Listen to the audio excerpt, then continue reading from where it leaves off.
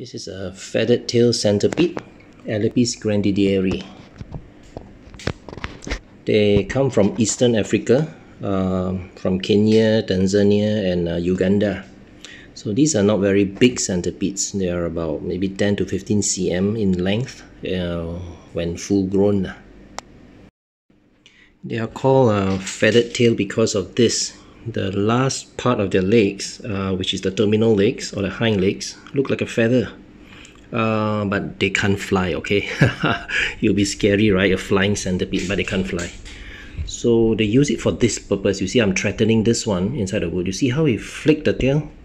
Yeah, so they use it as a protection to warn predators that, you know, they are venomous, don't come disturb me. They also make a crickling sound, some sort like a cricket or cicada, when they are being threatened.